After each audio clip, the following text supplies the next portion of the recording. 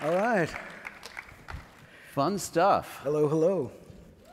I appreciated the intro. I had one put together, but we can dive right into the wild ride of fame, fortune, and the roller coaster of managing a hit music career. But before we do, let's thank John again for inspiring us all with his music and for being here today. Well, I was going to say before we started, I'm not sure exactly why you invited me. I don't know anything about any of those subjects. But thanks for anyway. It sounds like it's going to be fun. Well, let's make it easy then. Let's start off with a couple rapid-fire questions. Okay. Left-handed or right-handed? Left-handed. Studio recording or live music? Oh, two different animals. I'll take them both. Lyric or melody? Lyric. Colorado or Tennessee? Ooh. Man, you're hurting me, dude. I love them both. I'm going to give you my politically correct answers here as best I can. Okay, there's the answer. For those of you that don't know, it's obviously Philadelphia, but John spends a lot of time in both Tennessee and Colorado, so I thought I'd try to stump him. Elvis Presley or Michael Jackson? Elvis. Nice. Hall or Oates? Nice guy, Alex. We used to call ourselves the two-headed monster, so let's leave it at that. Very good, very good. So, John, tell us, what was the moment that you realized that this would be a lifetime career? It wasn't a transition point from being a passion to a lifelong career? I consider myself one of the lucky ones. I seem to have been born to be a musician. I started singing really as soon as I could talk. I have a recording of me singing at 4 years old. I've been on stage ever since. I've never had another job other than music. The closest thing would be teaching guitar lessons at one point in college. So it was just something that I guess I had some natural ability, and it's something that I've always done and never questioned, really. Yeah, well, at least you had the gut instinct to do the right thing, because it worked out really well. I figured until someone started booing, then I'd probably just keep going. So were there any aha moments when it came to understanding the business side of the industry, and, whether it's music royalties or how to make a living, or, hey, I've got to focus on this business side? Well, I'm guilty, as many, many artists are, of making a lot of business mistakes.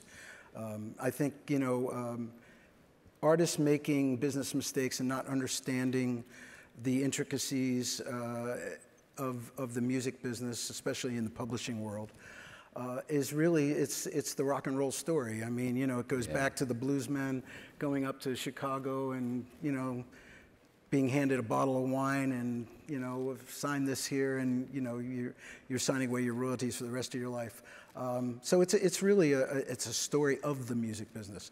I'm guilty personally of just not paying enough attention, not being, when you're young and you want to just make it, you really don't care about things like that. You care about the art, you care about writing, you care about recording, you care about touring.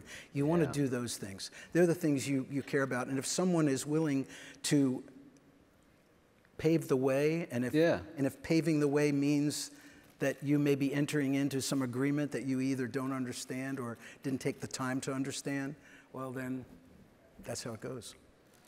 Yeah, unfortunately, that's still the case after all these years. A lot of people. Although I will say that I think a lot of the younger musicians and younger artists of today are much more savvy about the music business in general and about how to navigate a very, very complex business and complex, here again, especially in the world of publishing. Well, yeah, as the industry has evolved, especially over the last 10 years, since Sound Royalties has been around, what we've seen is the evolution of all these different income streams. Mm-hmm. And you have to be smarter, because they may be smaller in certain portions, but there's so many more of them. That's good, sure, yeah. And they accumulate into something bigger. And I think all these catalog sales that we hear about have started to educate people in the value of the copyright and the value of the long-term value of holding their copyrights, right? Talk to us about the longevity of your catalog. And what I'm getting at is, have there been any instances where you've seen a resurgence in your music from maybe a sync or something like that? Absolutely. The Hall Oates catalog has been very, very fruitful lately, and it has been for quite some time. A lot of it started with, I think one of the things that really kicked it into high gear was the 99 Days of Summer film. I don't know how many of you have seen that. But there was a usage of You Make My Dreams Come True in that film that I think was, for me personally, just subjectively, it was one of my favorite blending of film and music. And I'll tell you, can I tell you a quick anecdote about that? I knew, of course, that we had granted a license and for that song to be used in the film, but I didn't know much about the film. And I was in LA with my family, and we were at the Grove one afternoon, and the film was playing in the afternoon, so we said, hey, let's pop in and check out this movie. So we went in, and it was just my wife, my son, and I, and sitting not too far away were a group of teenage girls, and we were the only people in the theater, because it was in the middle of the afternoon.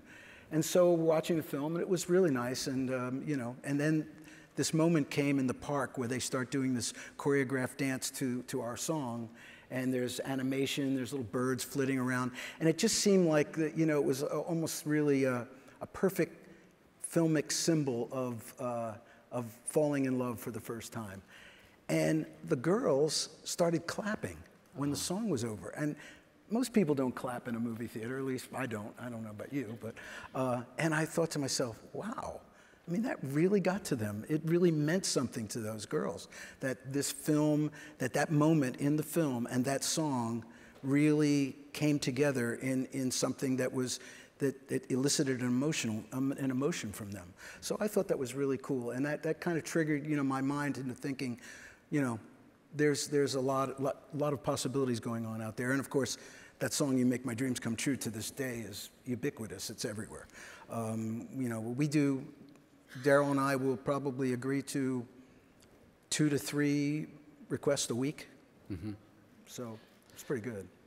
But that song, I mean, to me, and not only for that song, for the entire, lots of songs. Of course, but back to that song, for me, I always felt that I've known it forever since it was released. I don't even know what year it was released, if you can recall. Well, and then this was, what, 2008 or 9? But that's the crazy part. That song was never a hit. Compared to our other hits, that song, I think it went into the top 10. I mean, if you guys may know, it may have gone into the top 5, I don't know. But it really wasn't a big hit, especially compared to the hits we were having during that time. In fact, it was never even released in Europe. It was never released in England as a single. So that song, over time, took on a life of its own and became a really, really popular, obviously, probably one of our most popular syncs. And so it was kind of amazing to see it have a completely new renaissance and a new rebirth. Yeah, no, it's incredible to see the power of sync or the power of resurgence of a catalog, and I mean that was probably 30 years later that it just popped out. Which goes to show you, folks, write them songs. It's all about the songs. Absolutely, absolutely. So everyone likes to ask about decisions that people may have regretted, but I'd rather turn instead of what decisions did you make along the way that you're like, thank God I made that decision. I'm really glad I made that choice. When I started playing guitar at 5, and my mom took me to the little mom and pop music store in this little town in Pennsylvania where I grew up. And I remember walking in, and the woman who was teaching guitar lessons, she took a look at me, and my mom said, well, he's left-handed. And the woman said, that won't matter. So to this day, I play right-handed, like a normal guitar player. I don't know whether that was a big mistake or not, but it's too late now to worry about it. That was a good decision, because I don't have to worry about buying left-handed guitars, which are not easy to find. So I'm just joking. There's been a lot of things. I mean, just I think about there's certain moments in my life that happened that really dictated where I went and how I did it. My parents, I was born in New York City. My parents, my father's company that he was working for was moved to Pennsylvania. And so at a very early age, we moved from Manhattan to Pennsylvania, where I grew up. So had I not moved to Pennsylvania, with who knows who I would have met. Yeah. And then I was wondering where I was going to go to college, and I decided to go to Temple University in Philadelphia. Just happened to be the same school where Daryl Hall was going. There was all these moments that just came together. There was a cosmic plan there somewhere or another. I just kind of went with it. And see, but all those decisions, I decided to stay in Philadelphia because I wanted to be closer to the professional music business. And I didn't want to be in a small college somewhere or in another state. So these were conscious decisions that, and then leaving Philadelphia in the early 70s, moving to New York City, and really basically starting my professional music career in New York City was also a very important conscious decision. There's been a bunch of them. So have you ever tried left-handed guitar? Or? No, I don't even think about it. No, too far gone for that.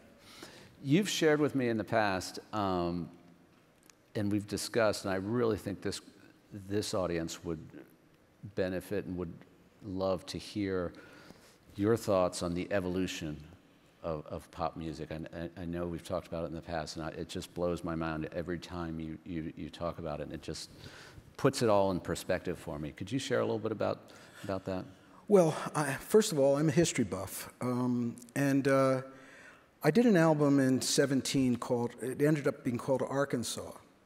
And originally it was supposed to be a tribute to one of my childhood idols, Mississippi John Hurt. And I wanted to do an album that was basically to play some of his songs. But as we got into it, I realized that the possibility of making something that was a little more expansive and something that could be a little bit more wider in scope was to take a look at some of the music that he made in his early recording career in the late 1920s when he was on OK Records. And what I started doing was I started looking at jukebox playlists, what was being played in the jukeboxes of the rural South. And I was shocked to find that there was cowboy music, Gene Autry, there was ragtime, there was all sorts of unusual songs. And then I started thinking, well, I wonder if Mississippi John Hurt was growing up in this area, and these were the songs that he was listening to, that had to influence who he became as a musician. So I dug back further, and I had this revelation about the confluence of American popular music, the invention of radio, and the invention of the phonograph machine. Because those three things they're wedded together, because there is no American popular music without a delivery system, and that delivery system was radio and the invention of the phonograph. So when you think about pop music, those three things, especially in the earliest of early days, and really it still carries over today, even though phonograph machines are a thing of the past and now we have streaming, etc., but it's still a delivery system that has to be in place for this music to be accepted on a larger scale.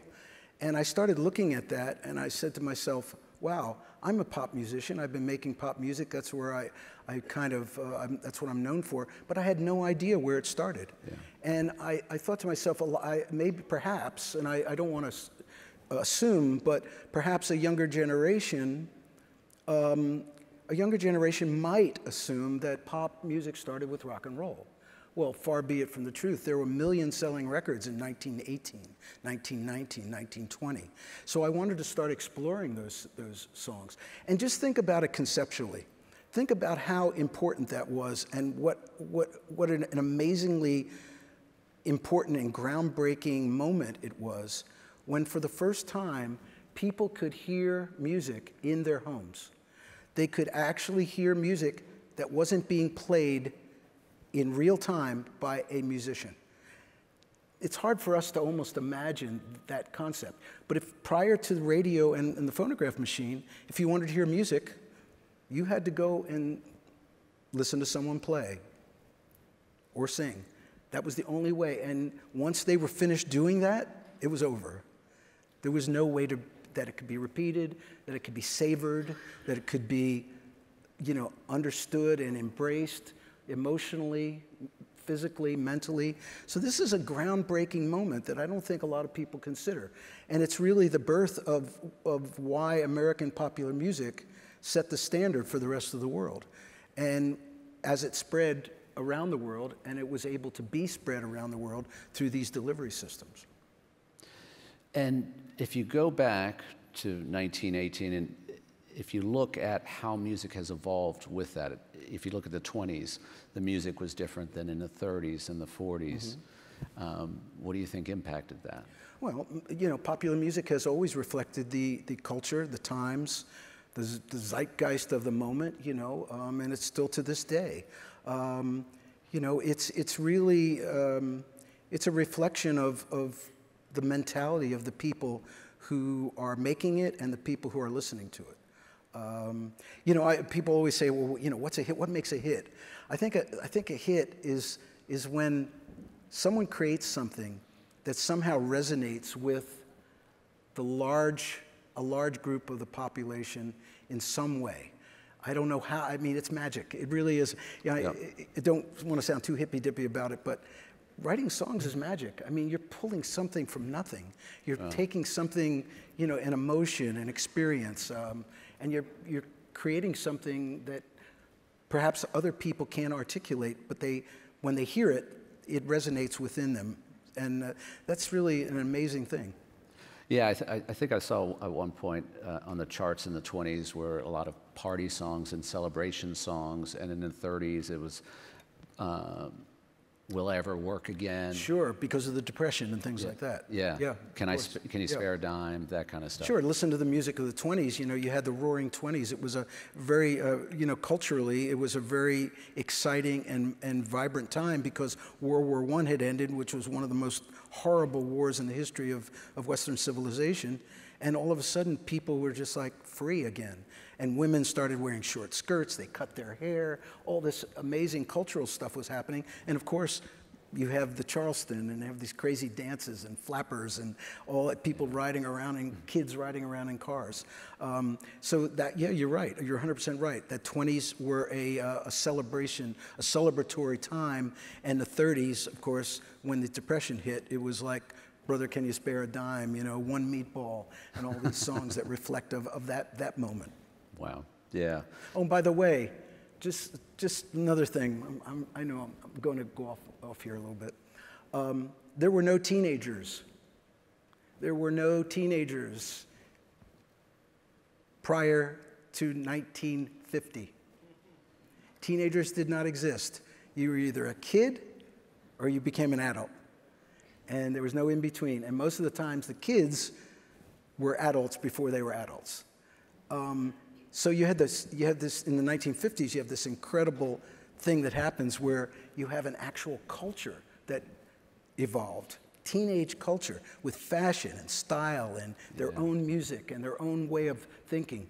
So, and this is really how rock and roll evolved. And that's what happened with rock and roll in terms of its ability to just latch on to a certain group, a popular group, and then from there on, you know the rest. Yeah.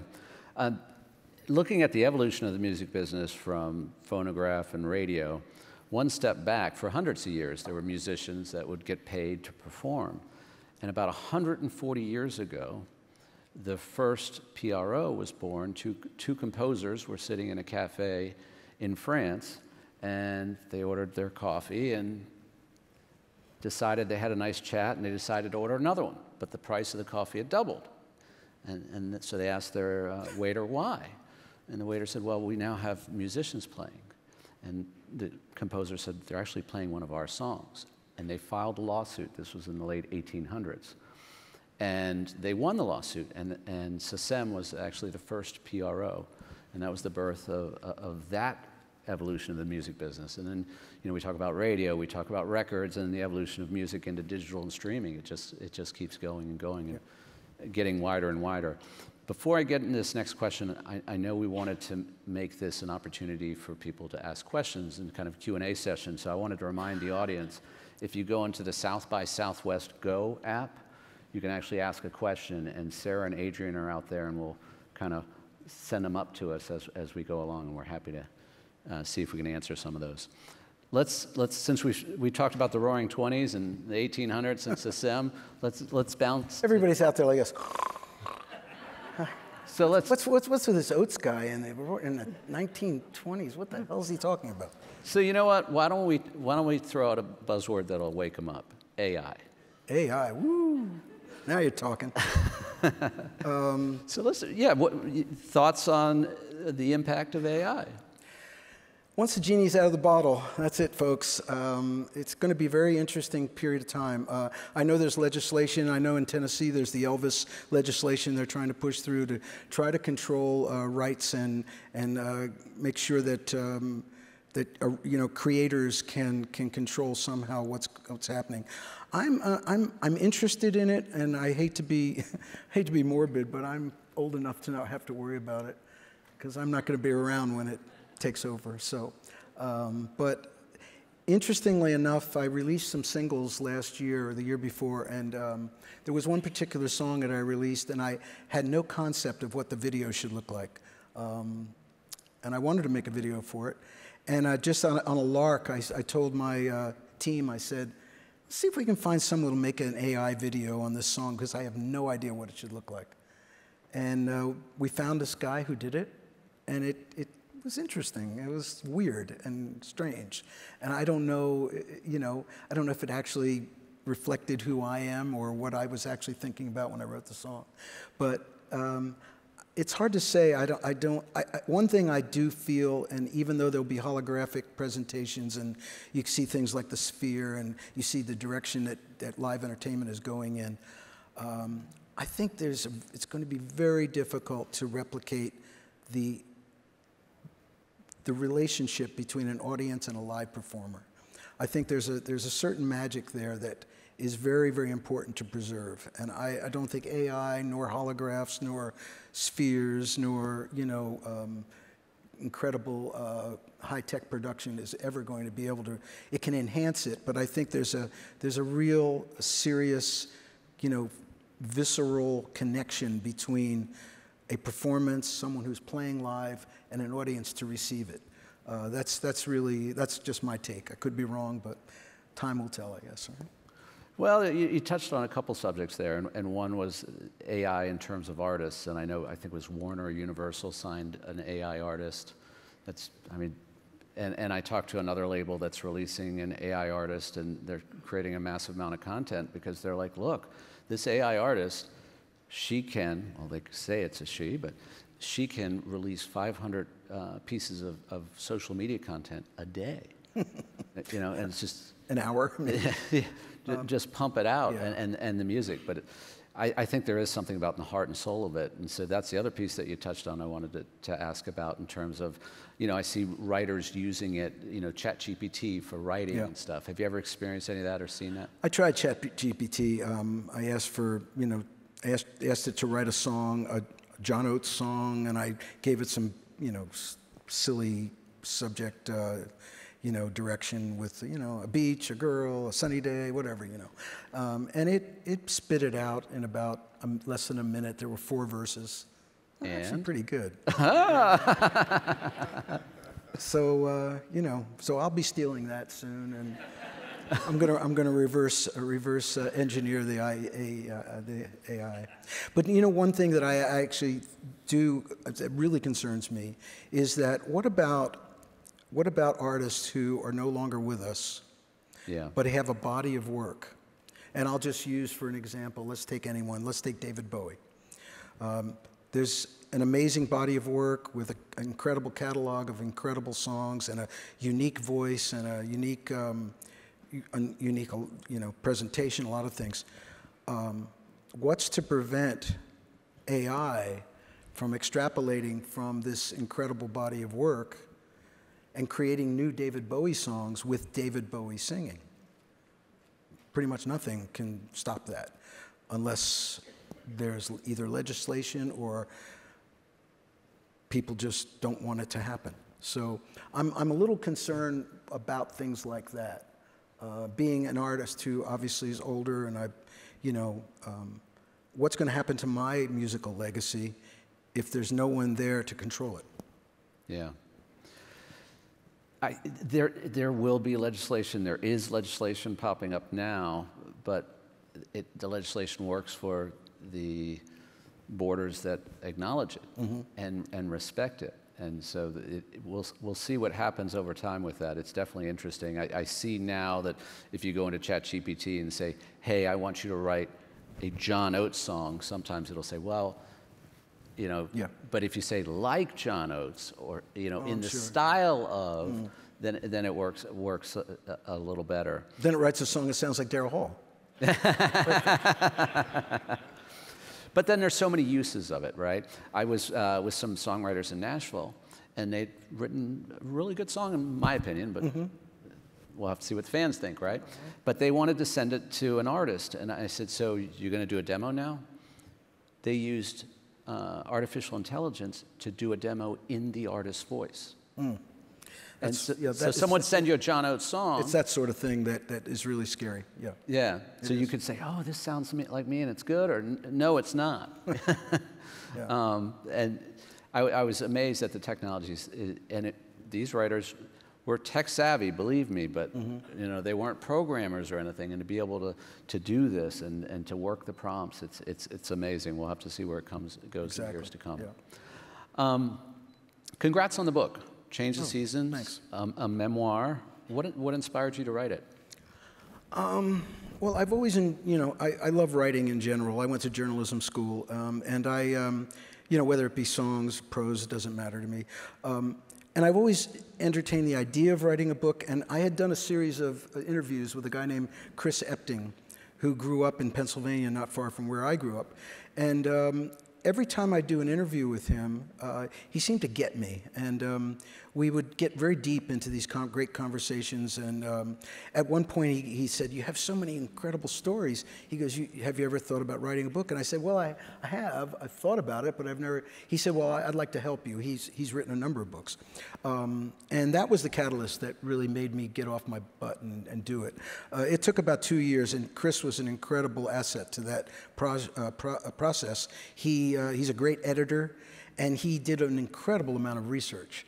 I gave him journals that I had been keeping over the years, and he would pour through these journals, finding these moments that I had completely forgotten. And in a sense, writing the book became a gift to me personally, because it allowed me to recall and remember things that, had I not done the book project, I may never have remembered for the rest of my life. And so it was a really interesting thing. It was cathartic, and it was an exercise in kind of almost like regressive therapy, going back in time. And it took me about 2 years to do it. The hardest thing that I had to deal with was, how do I write a book about my personal experience when my personal experience is so intrinsically wrapped up in the Hall Oates experience with a partner. So it was a very, very interesting challenge to somehow do that. I hope I did it. It's available on Amazon, folks. You can decide for yourselves.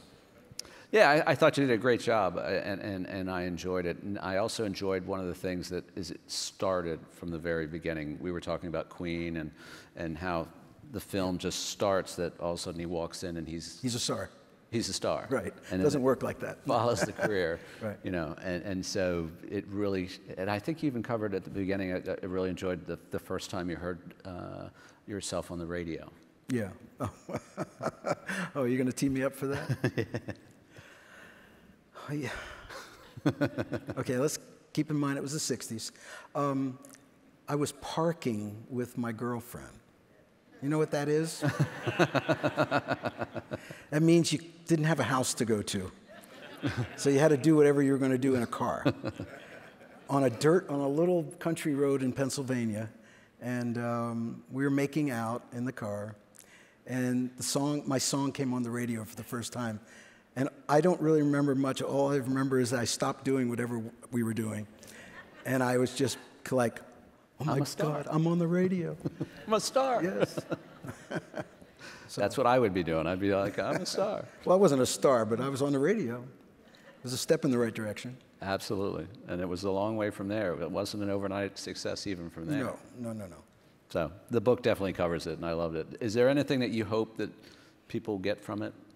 What? Well, I think, you know, it's very difficult when you're a member of a band or a duo in particular, to really carve out your own individual personality and be really, you know, understood for who you are as a person. Because even, you know, regardless of how tight or how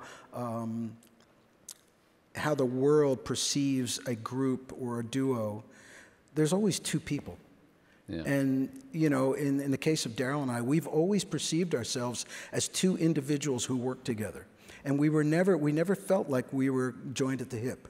In fact, it's kind of, you know, if you look at any of our albums, going back to the very first album, on every album cover it says Daryl, Hall, and John Oates. There's not one time that it says Hall and Oates, because we never thought of ourselves as a group. We thought of ourselves as two guys working together for however long it's going to last. And it seems like a subtle distinction, but it's an important distinction. At least, you know, for us, it was a very important distinction, because we were trying to maintain our autonomy in this thing where people are always trying to put you together. I remember one time I was in a dressing room before a show, and I was sitting in the room by myself, and one of the staff people from the backstage area came in the room, poked his head in the room, looked at me and said, "Which one of you guys is Hall and Oates?" I said, "All right, I'll take it." So you talk about holding true to yourself in terms of your music. What advice do you give to creatives today that beyond that in terms of following the popular music stream, or in a streaming world where you can be just about anything? Well, I think if you're talking about musicians or artists or creators who are trying to find themselves and find their individual identity, I think that it's the age-old rules apply. You know, study the masters, study the people you love, and try to break down what it is about them that you find interesting or engaging, or what touches your soul about them or their music. And in doing so, especially if you're willing to put in the time to actually learn their songs, play their music, understand how they think, how they impose melody over chord changes, what type of chord progressions they might be thinking about using. Those things are keys that unlock the musical personality. And if you're a young creator and you can understand, like, let's say you're a big fan of Joni Mitchell. Well, you go and try to play those songs. You go try to learn those Joni Mitchell songs and try to understand her approach to her poetic lyrics. Try to understand the unusual guitar tunings that she was using that give her a certain unique personality that set her apart from so many other people. To me, that's the way to go. That's what I did. That's every musician, especially older musicians that I know, that's what we've all done. You know, you try to, you know, I wanted to sound like Curtis Mayfield. I wanted to sound like Mississippi John Hurt. I wanted to sound like Chuck Berry, whatever. So I studied them, and I learned the songs, and I learned to play like that, and I learned to sing in a certain way. So to me, that's the stepping stone to finding your own individual creative identity. No, that's good. Thank you. Looking at the music business today and looking at it 50 years ago, the big dichotomy is today you have to get further along as a creative to get a publisher or label to pick you up. They expect to see more success, right? And that's why as a business we see more creatives that are signed or unsigned coming to us for funding, because they want to fund the projects that aren't funded, or they want to take themselves further. But looking at those two, 50 years ago, unless you had a record deal, unless you had that publishing deal, your song wasn't going to get pitched. Unless you had a record deal, it wasn't going to make it to radio. Today, if you come up with something on TikTok that's interesting, or you can get a fan base, you get it heard, and then you get the attention. Which do you think is better? No, it's neither better nor worse. It's reflective of the times. The old paradigm of the major label and their unholy alliance with radio you heard what I said, right?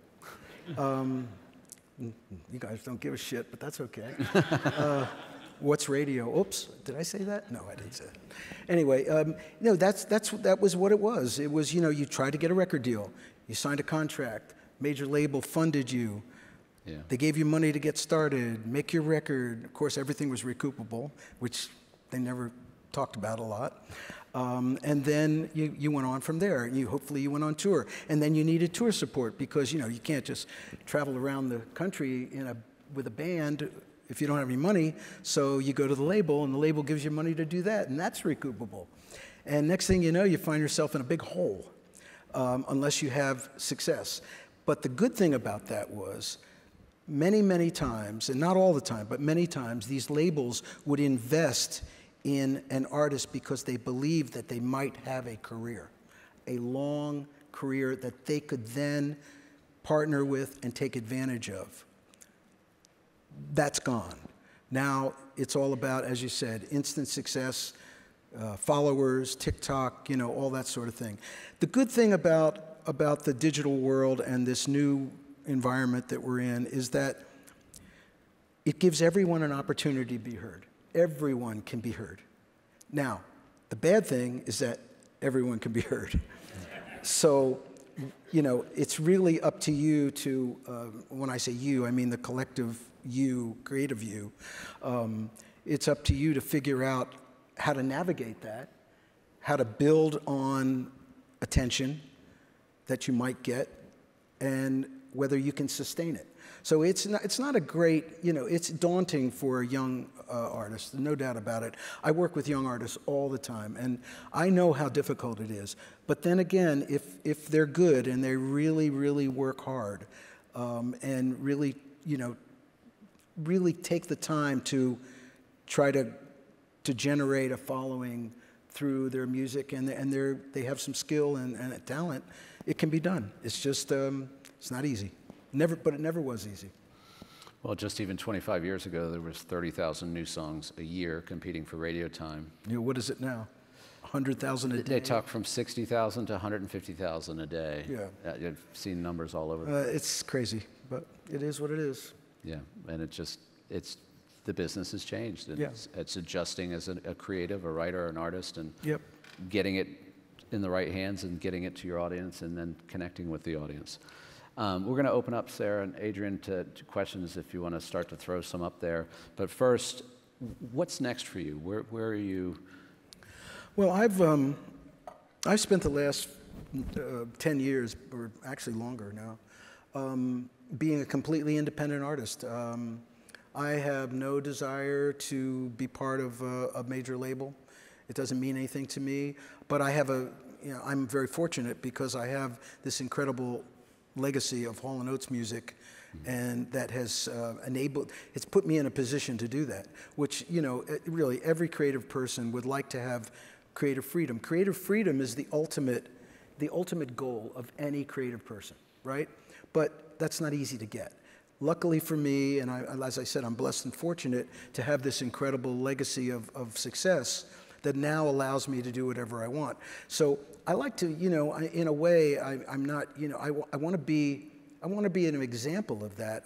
I don't want to squander or waste that unique opportunity because not many people ever get to experience that. And so I want to work really hard, and I want to be the best I can be and continue to create as long as my brain and my body allow me to show that, show my gratitude for this unique position that I've found myself in. And so I'm an independent artist. I make music how and when I want, with who and who I want to make it with. I love being in the studio. I've been living in Nashville for over 15 years, and I'm really part of the Americana music community at this point. And it's a wonderful group of incredibly talented people who really love what they do, and they do it with integrity and authenticity.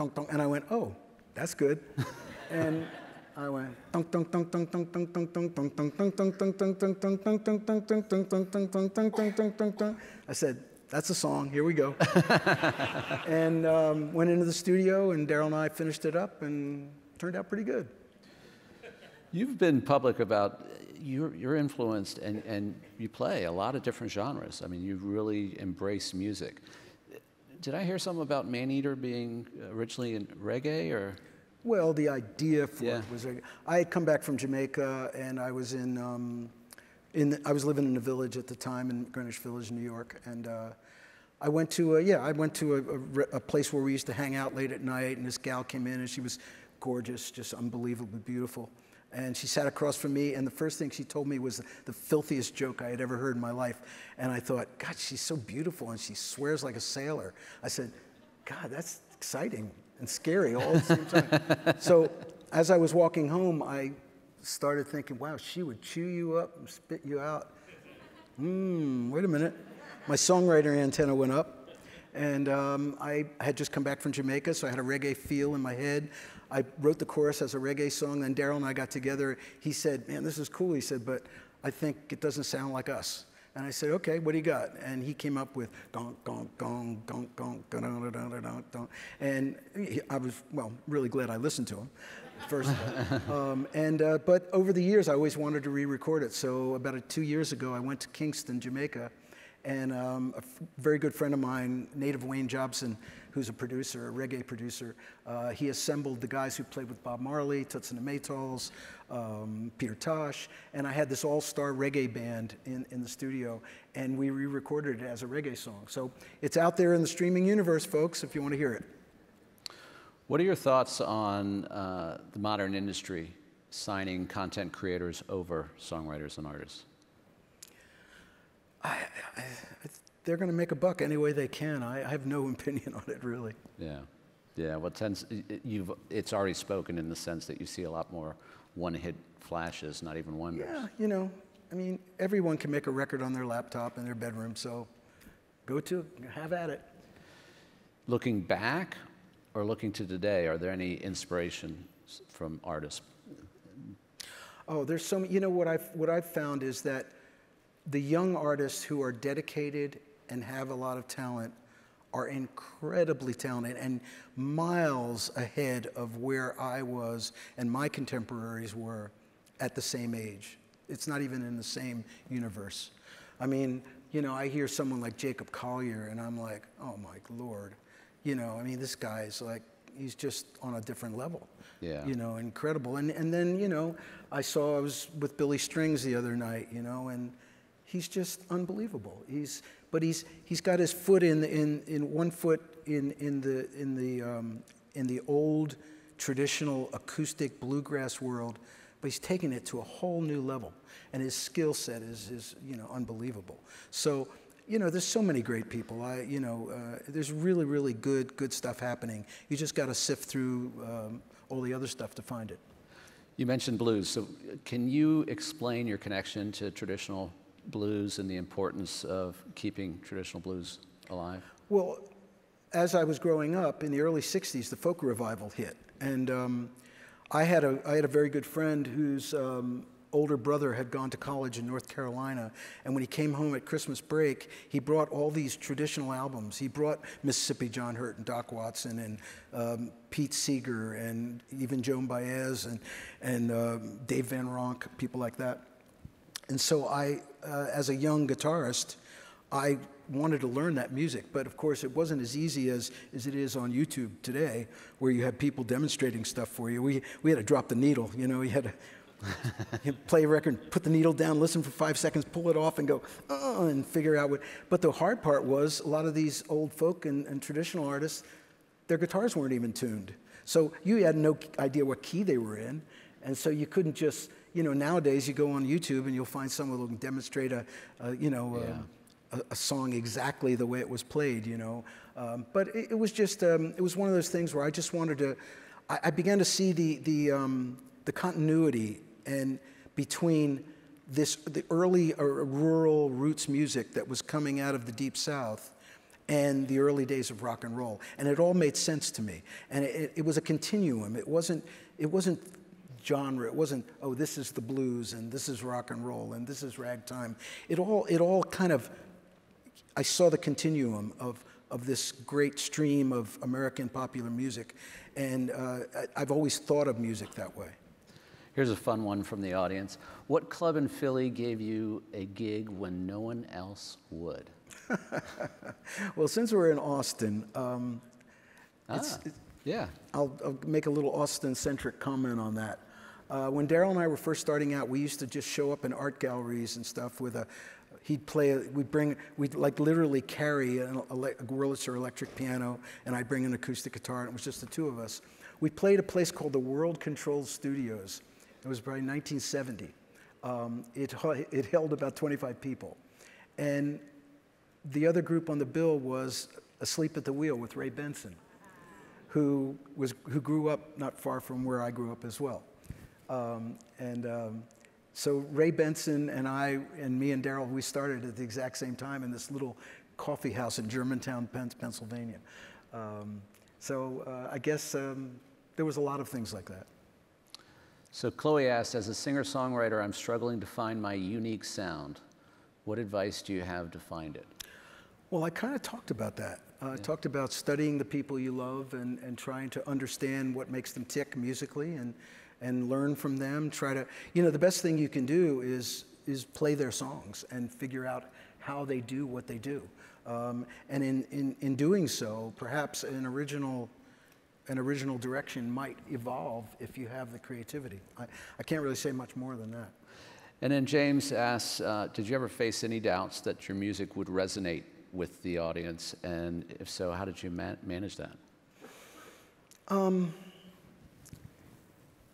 There's been times when it hasn't worked, but I've always been very self-reliant and I've always been driven. So just try to chalk it up as a creative mistake, and maybe the best advice would be, how can you learn from those mistakes?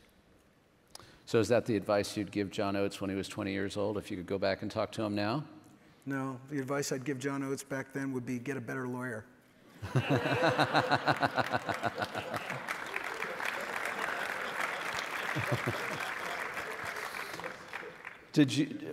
For you and Daryl, for the Daryl Hall and John Oates releases, did you collaborate together, or was one song typically one person or the other? We actually wrote a lot independently. I think there's a common misconception about writing teams. If you want to take like the classic writing team, if you go back to the Brill Building, or even back to to the 20s and everything, you had a lot of times the old classic writing team was an instrumentalist and a lyricist. The best example for me, one of my favorite, is Lieber and Stoller, the great Lieber and Stoller. I worked with Jerry Lieber's son, Jed, and I got to meet Jerry Lieber, who I consider to be one of rock and roll's greatest lyricists of all time.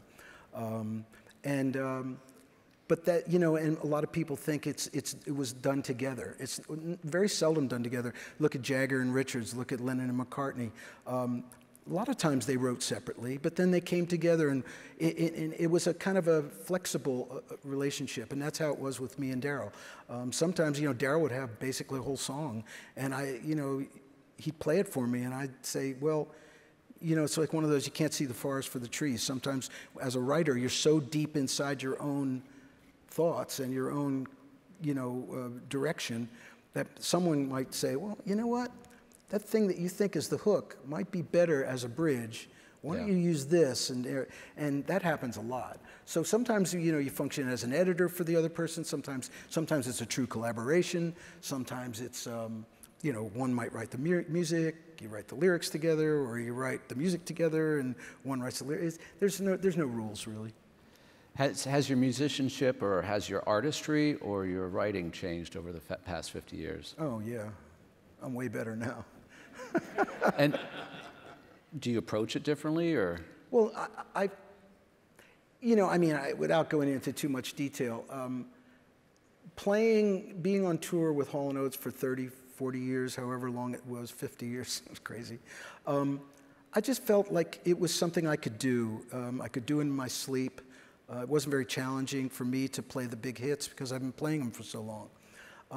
Moving to Nashville was a real wake-up call for me. When I started to play in the studio with some of the great instrumentalists, the Sam Bush, Jerry Douglas, Bela Fleck, these incredible, Tom Bukovac, Guthrie Trapp, these incredible instrumentalists. And I realized that my name and reputation might get me into the door, but if I really wanted to stay at the party, I had to up my game. And it was a real wake-up call, and I began to woodshed and practice. So in the early 2000s, I started to take my guitar playing a lot more seriously, because there was things I could do in my sleep, but I couldn't do anything more than that. And I said, well, wait a minute, that's not gonna cut it here in Nashville. And say what you want about Nashville, but I'll tell you folks, it's the greatest collection of musicians on the planet. There's no place on earth where more talent is focused in one little place.